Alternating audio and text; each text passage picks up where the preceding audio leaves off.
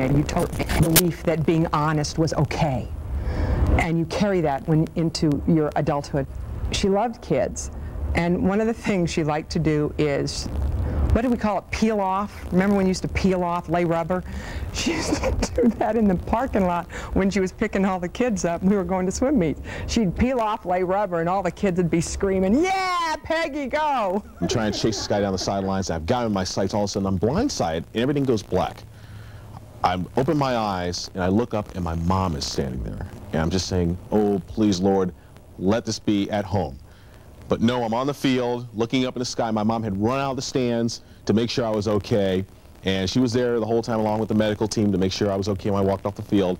It was embarrassing at that moment, but as I look back on it now, it means a lot to me because it always says to me that she was there no matter what. She taught me patience, and she taught me also to appreciate life. She was a kindergarten teacher, and so she had us finding each other up. She was always diplomatic about she weighed 6 years ago, and since that time I've been able to realize that how important it is to be for men.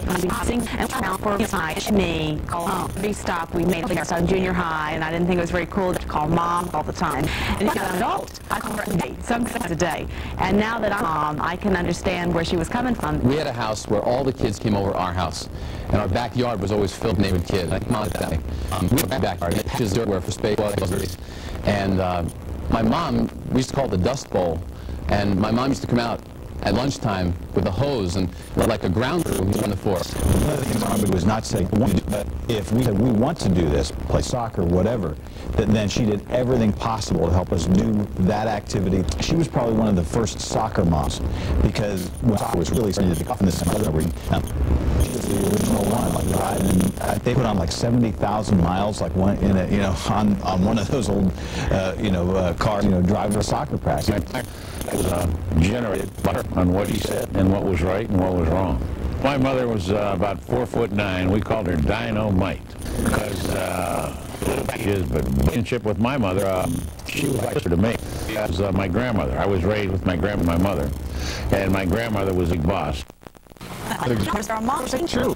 What's amazing, how much you guys, how much your children look like you. You look at it like exactly like father. I mean, you see all these resemblances, and it's fascinating. I like your mom.